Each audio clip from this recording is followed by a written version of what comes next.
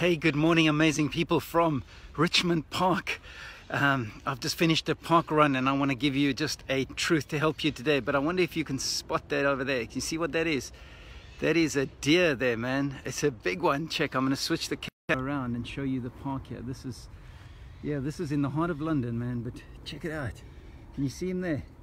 Sitting in the grass. He's a massive one, man. It's beautiful. Anyway, we've just been in the park run here.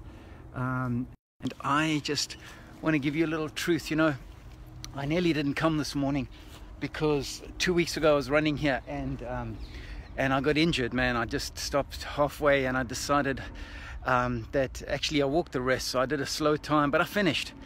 And last week I couldn't do it. And this morning I woke up and I said, you know, should I, shouldn't I? And here's the thing, you know, sometimes we enter things because we want to win or do well, but sometimes we just got to enter to finish. And I don't know what's keeping you from entering some things. Is fear of failure or fear of repeat of what happened last time stopping you? So today I decided, well, you know what?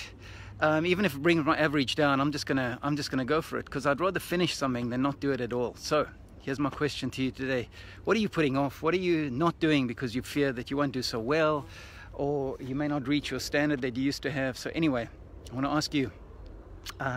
Don't just run to win, enter to finish today. So come on, do something, and don't let fear or past failure or anything else stop you. Enjoy the journey. You know, Ali once gave me a t-shirt that said, if you don't enter, you'll never win. So just do it. Hey, God bless you. Have an awesome day, and hope you find some wildlife wherever you are.